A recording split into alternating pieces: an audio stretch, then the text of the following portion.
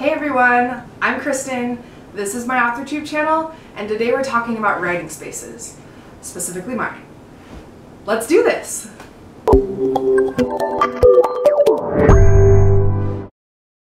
Okay, so when I was designing out my author space, my writing space, there were three main goals that I had. The first was I wanted it to feel really nice and sophisticated and like a place that I wanted to spend a lot of time in. I also wanted it to have really an inspiring feel about it, and I also wanted it to be in nice warm colors because I find that warm colors help me think better and are more inspiring for great stories as far as I go in my life. So those were the three things that I really wanted in my writing space, and that's kind of the tack I took. Another thing that's really important to remember with my writing space is that it's specific to a small space.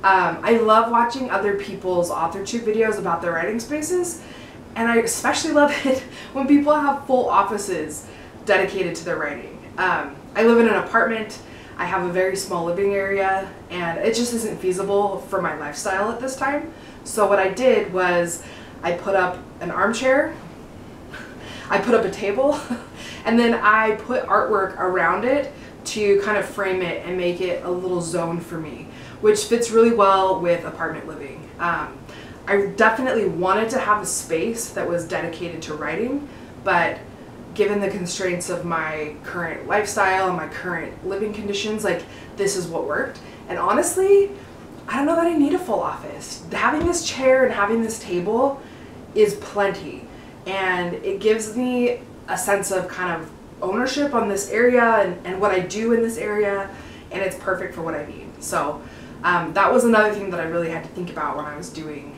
and putting together and designing out my writing space. But the fun thing is the decorating, am I right? So I mentioned that I like warm colors. I love the color red, which you'll see in my entire decor. I love gallery walls too. And so what I did with the gallery wall was I used a lot of words and words as art. And then I tied in different quotes, different sayings. I put up an ampersand. I put this painting that my friend did that is absolutely gorgeous. Shout out to Adam. And I hung that up to kind of tie in the red. And the gallery wall really, to me, makes this my space.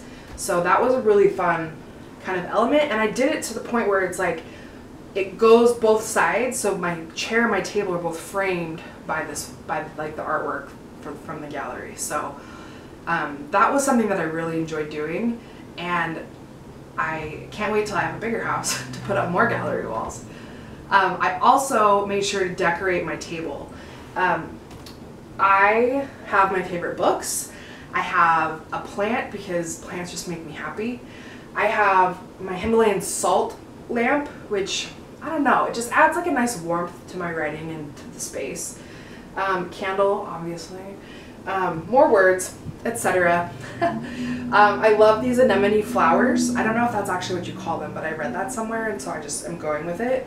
And then just little fairy lights as well. So just stuff that I love and that personally inspires me, and I made sure to pull that in. Even though it's a small space, it has just the right amount of details so that I kind of get a good vibe when I'm sitting here. And I feel pretty sophisticated, which is a little ridiculous. Anyway, so that's that as far as decorations go.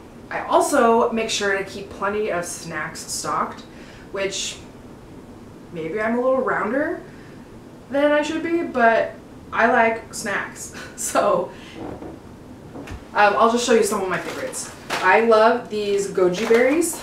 It's honestly a little bougie to eat goji berries, but I think they're so good. It's kind of like a mix between cranberries and cherries a little bit, but oh man, they're good. So just these ones are dried. I actually haven't had a whole one, like a plump one. So the dried ones are fantastic. I also have nuts. Walnuts are my favorite right now, but I've also had pistachios, sunflower seeds, just something with a little bit of crunch that's really good. I usually keep popcorn too, but I ran out of popcorn.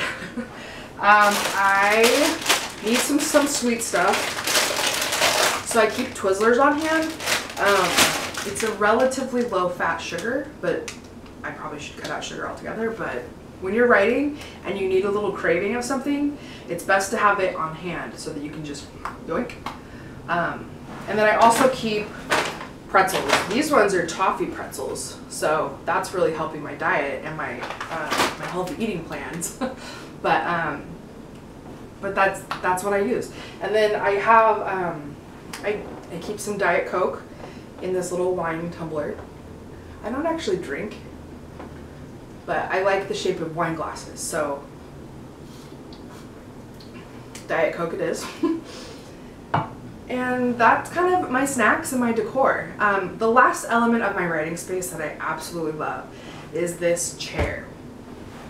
This was a $65 Craigslist find. It's a chair and a half. I love the colors, I love the pattern, and I love how freaking comfortable it is. So this is like my go-to chair. I only let myself sit in this chair when I'm writing or when I'm filming. Otherwise, it's off limits. That way I really know it's all about the creative juices. So it was a definite must-have in my writing space. So yeah, that pretty much wraps up my my writing area. I definitely want to see your guys's, so in the comments below, put what you have in your writing spaces or even link your video. I would love to see that. And if you want more kind of tips and more advice on decorating and stuff like that, I got all my ideas from Pinterest, so I know that's where everyone gets their ideas. But anyway, I'm looking forward to spending more time here, getting writing and videoing done, and I will talk to you guys very soon.